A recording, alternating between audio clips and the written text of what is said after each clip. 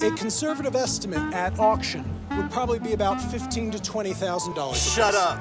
Not at all. Now, with almost 9 million viewers weekly, it's the most watched show on PBS. Mom, did you hear that? We're going to Acapulco for the weekend. A new season of treasure hunting led Antiques Roadshow to New Orleans. We have an all-access pass to all things Antiques Roadshow, where the past comes alive and treasures are uncovered. Be still my heart.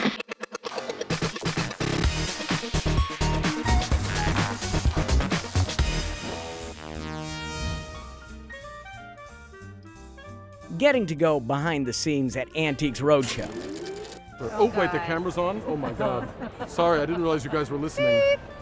Oh, Molly's shaking her head like, here we go. Otherwise, it's the perfect piece. Don't use this one. Yeah, Don't use this one. Backstage New Orleans made its own discovery. It'd be awesome. Like, it would be like, oh my God, it's like Bourbon Street in the convention. The camera crew is walking away in disgust right now. For over 20 years, Antiques Roadshow has been part treasure hunt and part history lesson, and PBS's most watched reality show. Sorry. And if you don't believe me that Antiques Roadshow is a true reality show, ask the people that work on it, like Marsha Bemko, the show's executive producer, and line producer Giles. This is smart reality television, and your neighbors are the actors in here. Antiques Roadshow as a real, true reality show is, you know, we're not sighting on what's coming in ahead of time. It's really a discovery for all of us that day. A 19-year-old Jackie Robinson signature. I've never seen one that young. Wow. I just don't know what we're going to see, so I can't even predict, and I wouldn't want to. What we're going to see backstage at the filming of the 15-time Emmy-nominated Antiques Roadshow is how this show turns a massive event into moments of revealing personal discovery, and on some occasions, discovering big money. So we comfortably believe that it is American, it's great condition, great subject matter. I would insure it probably between $40,000 and $50,000. Great Scott. This is our 22nd season that we're filming, and every year we go to an average of about 6 cities across the country, try to spread it out on the map. So we have some cities in the Northeast, the South, the West, and then from each of the locations that we go to, we make 3-hour-long episodes. This season, New Orleans, Louisiana was on their radar. I think New Orleans was the crew favorite of the season. I think that's maybe kind of the highlight of the year. Although we like going to every city we go to, especially cities we've never been to. But I mean, New Orleans, I mean, you know, the music, the food, the culture, the architecture. I mean, a lot of people were really excited, and I know a lot of appraisers came early, take advantage of what there is to see here. Everybody I know that is staying a few days late or coming a few days early. I have to say, you know, because I was here last time, I've just noticed the feeling here is so positive. All of the cities are special that we visit, but I would say in New Orleans, I know we're going to be eating and drinking really well. But Louisiana offers more than just being one of the world's top tourist destinations. It offers family history. People have family histories all over, but my long-term personal association with Louisiana is they seem to be deeper and longer family associations. And yes, people have moved here from all over the world, but the people have roots here going back hundreds of years. Those roots are formed by the area's unique past. New Orleans being a port, as we know, people and objects have come into the port of New Orleans from all over the world for hundreds of years and created this rich melding of cultures and religions and races, melding into a unique thing that exists nowhere else. That uniqueness is also formed by the city's recent past. I think you learn as much from something that's a survivor as you do something that's in pristine condition, sometimes even more so. One of the things that I've been doing is I've been asking, where were you in Katrina? How did it affect you? I imagine we will see things tomorrow that we hear the story that this survived Katrina. It's the only thing that survived Katrina. I can hear it already. Everybody here is a survivor. Let's find some objects that are survivors. Now it has this provenance that goes with it, that now it's been through Katrina. And you know, that's a story in itself as well. These personal stories are one of the reasons that viewers keep tuning in to Antiques Roadshow. But backstage, the first thing you discover about this show built around personal discoveries is that it's television production built on a grand scale. And that's why they needed to set up shop at the Moriel Convention Center on the city's riverfront. We have always done the show at a convention center, and we need 80 to 100,000 square feet of space to greet 5,000 people tomorrow. What I think a lot of people don't realize is that it's a huge public event. Even though they may only see 15 items or 30 items on a particular episode, that we're seeing about 10,000 antiques each day that we have the event. And it's a free verbal appraisal for everybody who comes for each of their 2 items. And we make sure that we give everybody a good verbal appraisal who comes to the show. For the New Orleans event, that free appraisal and the chance to be part of this PBS mainstay drew over 11,000 applicants for those 5,000 tickets. A day before the family heirlooms and flea market finds take center stage, it takes a village to raise the big top on this road show. We come in with a crew of about 55. We'll hire about 15 local crew that will help us with the cameras and lighting and setup. We also have the team from the convention center that will help us set up tables and chairs and pipe and drape and that sort of thing. And then we have about 125 volunteers that we train the day before to kind of be the face of Roadshow, and those are the people that most of the folks will see in their Antiques Roadshow shirt, you know, ushering, greeting, giving direction to folks, and then our 75 appraisers. So it's a pretty big operation. Craft services has got to be huge on this thing. Yes, it's really important. Food and where you sleep. Those 2 things are very important. Because the focus of the show is on the revealing one-on-one nature of the appraisals, the true enormity of this event is not apparent to the A&R fan. It's that personal tone, that very personal tone, that I think makes Antiques Roadshow look quaint and small and family-like. Like it's happening in your living room, but it isn't. This is a huge operation. You know, part of why it feels quaint and small and family-like is that you're sensing, all of you, how we all feel about each other. We work with a group of about 150 experts, assigning about 70 to each city. My staff and my crew are pretty much the same in every city. And we've known each other for a long time. There are people who've gotten married to each other here. There are people who have become real friends. Before, during Roadshow, if Christie's walked by Sotheby's down the street in New York, they wouldn't talk to each other. Now they do. Is it a circus family? Because this is like the big top of antiques. It's like a big circus family. Smile and say cheese. We are like a big Roadshow family. That's the big secret behind the scenes here. It's summer camp for adults. It is like a camp, and a lot of these people we don't see all year long. And when we see each other over the summer, it's just like wonderful old friends. A lot of us have been doing the show together for 10 or 20 years. I've done it for 21 years. So we know each other's wives, we know their children, we know their ex-wife. You know, it's a long history. So it's not only just professional, but it becomes a friendship. There is another little-known fact about Antiques Roadshow. We put the public in public television. We really, really do. We have an enormous amount of volunteerism here making this show happen. The majority of people working the show tomorrow are unpaid. With the exception of the television crew from WGBH in Boston, which produces the show, and the 15 or so local camera people they hire, everybody working is doing it for free. Everybody. The public television station in this market, WYES gave us 125 volunteers who are going to work tomorrow we're going to pay them with lunch, breakfast, and an appraisal. That's volunteering, thank you. Thank God we didn't have to pay them. And our experts, who will work as volunteers tomorrow, who flew themselves here at their own expense, who are paying their own hotel nights. Even the true co-stars of the show, the appraisers, are doing it for no pay. I don't know if everybody knows that we donate our time. I'm not sure, but it's nice for them to know that we do donate our time. That's true. We're all volunteers, so we pay our own way as far as travel expenses and hotels. They're on their own. They pay their own way. We're going to give them breakfast and lunch, 2 meals, and we've changed their lives. I think everybody knows Antiques Roadshow, and it's very prestigious, And I think it's, you know, it's an honor to be an appraiser on the show. What they get out of it is that they have the credibility of being associated with the Antiques Roadshow, the national exposure when they are shown on television. I can't lie, it certainly is, it is nice publicity for the gallery.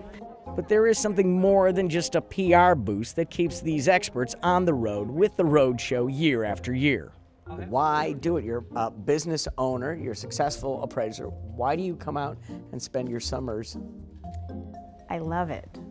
I just love it. I can't explain it, but you know, I make all of my plans for the summer based on what I'm going to do for Antiques Roadshow. We get a lot out of it. It's a lot of fun to do, and it's a lot of fun to meet all the people who come to the show and hear their stories and talk about their objects. Everywhere you go, you see things that you don't see someplace else. Even though I'm an appraiser and I'm an antique specialist, there are other things to learn in life, and because I've appraised on Antiques Roadshow, I have those opportunities. And obviously over years, you know, even though we all know a lot, we learn a lot, because you can't help when people bring things in and tell you stories, you keep learning, you keep seeing things you haven't seen, so it's a constant learning process. Could you do this show without the volunteers? There is no way we could do the show without the volunteers. They really are the face of the Roadshow. They deserve an enormous amount of credit, because if we had to pay our experts or pay the 125 volunteers who are going to work tomorrow, I wouldn't be sitting here in this chair. You couldn't do the show without it. No, we don't have the budget, you don't have the financing to do that. As we soon discovered, most folks attending Antiques Roadshow didn't see major increases in their finances either. I'm Steve. And I'm Courtney, and we're from New Orleans, Louisiana. And this is our 1950s Matador lamp. Matador lady lamp, actually. We got it at a junk shop, paid about 30 bucks for it, found out it was worth 85, so. It's a female matador? It is. What do you call a female matador? Matadam. The matadam. This is part of the new feminist movement. Lady matadors. It's going to be a new thing in Spain. I'm never getting rid of it. No, don't ever sell that. No, no. I let him keep it around because when you turn it on, it's sexy. Wow, my mom is going to freak out. Before it's lights, camera, appraisal, there's a few lines to get through. The folks that come to the show, to the event, will bring 2 items. They'll queue up in our reception area. Think Disney World for antiques aficionados, but you don't know what ride you're on until you get to the end of the line. People say that one of the best things about the event to them is meeting other people in line and sharing their stories and making friends with the other folks that they meet on the way to the event. Then they get to an area that's called triage. Good morning, sir. How are you? Come on over. Where they basically have like an initial assessment of what they brought. So I snapped them up. So you got a bargain. I got a second one. Okay, you have a silver teapot, you get a ticket for silver, and you brought in a book, and here's your ticket for your book. And then you're escorted onto the lines on the set. It's on the set that things get real. And for the first time, things look like what you see on your TV. What did you pay for it? It was in the garage when I bought the house. On the set, we have about 23 different categories of items and experts in each of those categories. And then they get a free verbal appraisal for each of their items. Signed and dated lower right.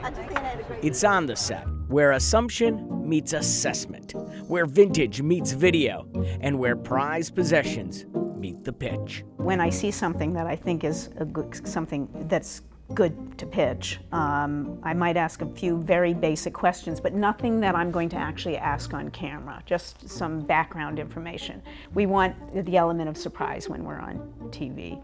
If what they have is something really spectacular, then they're asked to wait for a producer where they can, the appraisers can pitch the item for television. I mean, it's the New Orleans connection, obviously. I know. I just feel like he's here to get on TV because there's no other reason for him to be here. If he wanted to get a value for it, he'd just call his dad and say, "What's this thing worth now?" You know. So no. All right, I got it. They're going to pitch like mad bunnies to tell you why this vase, this painting, whatever it is the best you've ever seen. And they're good salesmen. And everybody had to have a Vox amplifier because that's what all the Beatles use because it's exclusive contract. So this is an actual easel back countertop display that would have been in the music store. I think one of the hardest things about picking something for tape is that you want to say yes to everything pretty much. You just can't. there's not enough camera time for it. Well, it's the Beatles, obviously. It's them when they very, very young, maybe even before they came over from England. So I was stumped by it. Yeah. Cool. All right, let me go talk to Grant. Not everybody wants to be on TV, but most of them do. Most of them don't have tape-worthy objects or a story around their object. Thank you so much. We say no a lot more than we say yes. Hey, no problem. Grant's going to give you an appraisal on it right now. Okay, Thank you. Backstage, you can sense the transformation as the appraiser becomes a sales rep, but they never go full Glenn Gary, Glenn Ross. But our experts, most have been with us a long, long time, and they don't frivolously pitch. There are a number of different reasons why I pitch something. Sometimes it's great because they have no idea what it is. Sometimes they have no idea what the value is. Is this your first stop? Yeah. Okay. They stopped at this. Here is lovely lady goddess Buddha. Okay. She goes like that. And this is some information that my father wrote down. What did he do? He was the prefecture commander in Himeji, Japan. Really? After the war, and wow. he was in, I guess you would call it counterintelligence. Cool. Mm-hmm. Sometimes when I pitch something for TV and someone says, oh, it's this, and I said, oh, really? Okay, great. And I know it's exactly something else. And that opens a door to impart the information. How old do you think it is? I don't know. Okay. I mean, but sometimes the guest is so interesting that I have to admit, I actually pitched the guest once. And I think that when the producer came over and met her, she was just so magnetic and delightful, and they said, yes, we're definitely going on camera with her. To tape or not to tape? That is the question that can only be answered by the producers. I'm going to go talk to Jim. Let me have the tablets and the... I would first talk with the expert, learn what he learns. The 6th century one? It's like 500s. 500s. And what dynasty? Wei. Wei. Then interview the guest. Like, you know, where did you get it? What do you know about it? You know, we want to make sure we're not putting on people who are just there for kind of show and tell, and then kind of make a decision on, is this something that we haven't seen before, that would be interesting to our viewers? And between those two interviews, you decide whether or not to tape something. Well, Rudy, nice job bringing your mom today. She's going to go on TV with her items. Oh, wow. What a nice daughter she is. My daughter. So you're going to talk about it because they belong to you, but we thank her for bringing you. Okay. Everybody coming tomorrow won't get taped. Even if you're taped, you may not make it to air. I could cut it. What are the odds that someone is going to be on TV? All right, Tom, I was told there would be no math here today.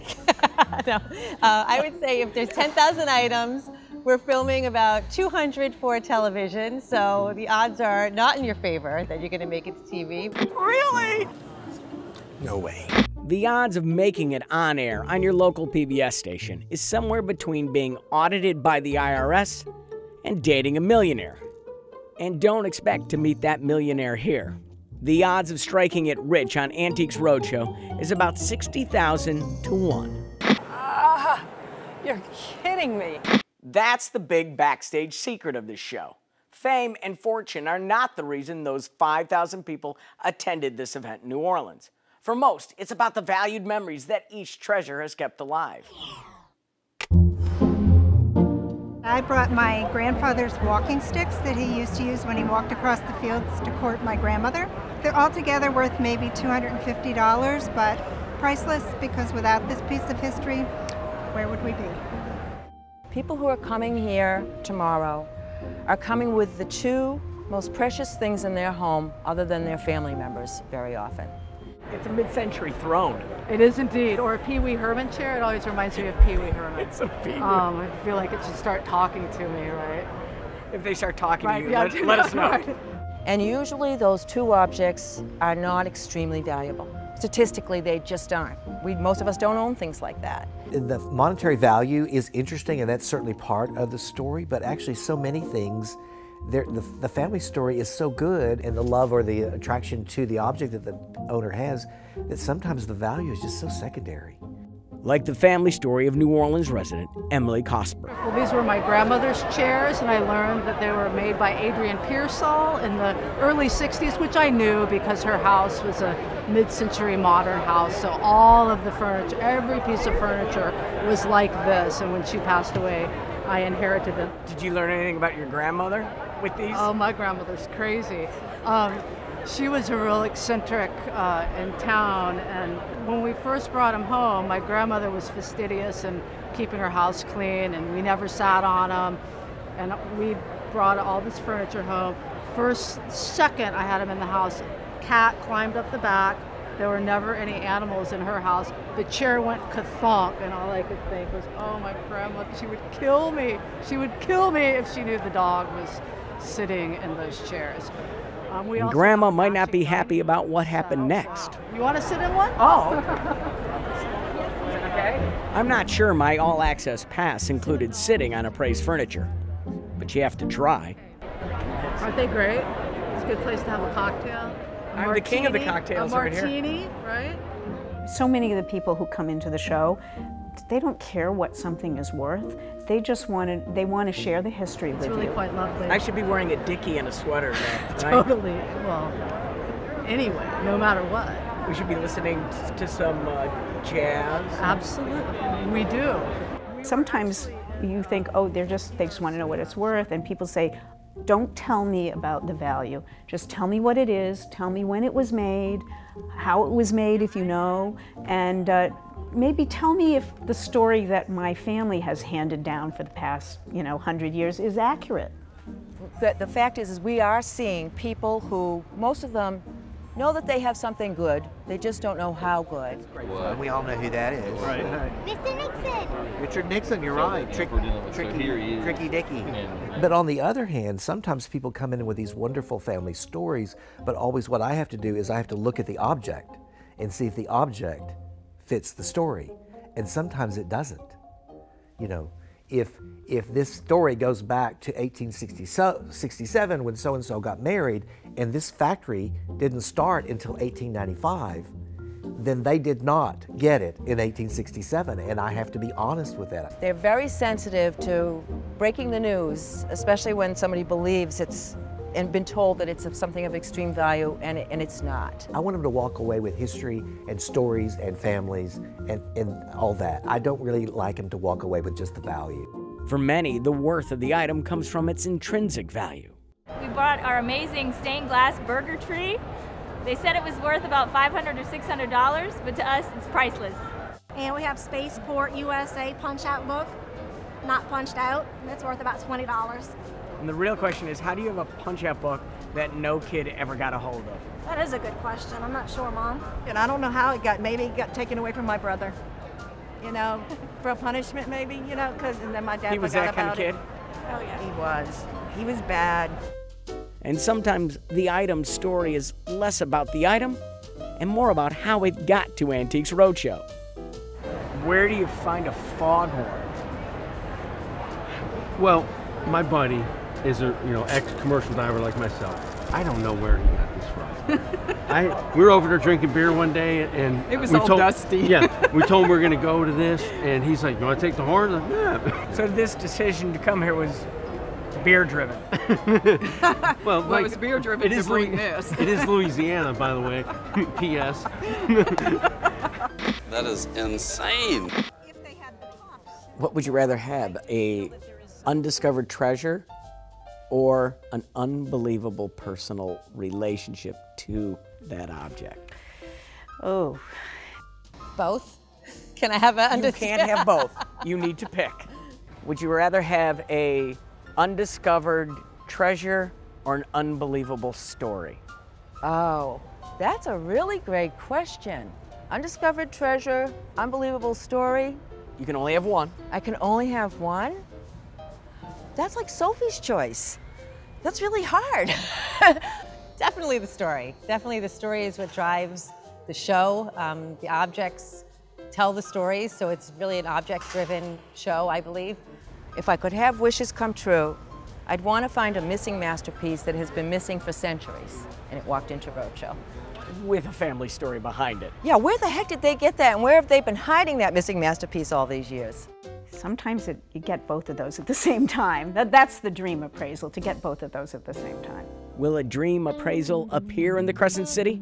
The only way to know is to watch. And America does love to watch.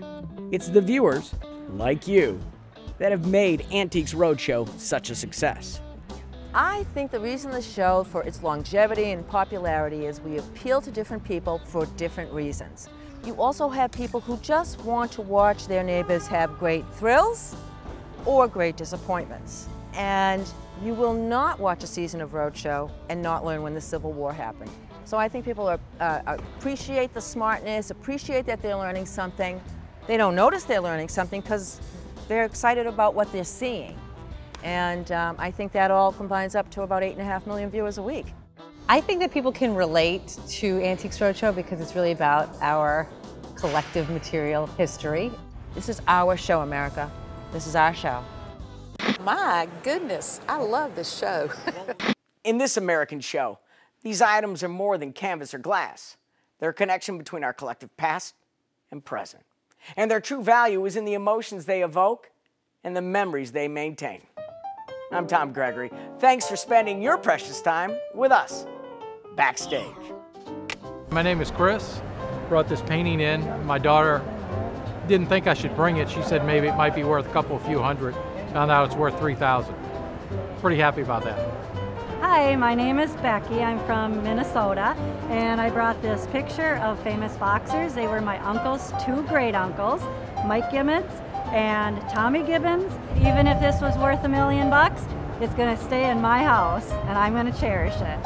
Stained glass hamburger tray. You don't eat hamburgers. We eat veggie burgers.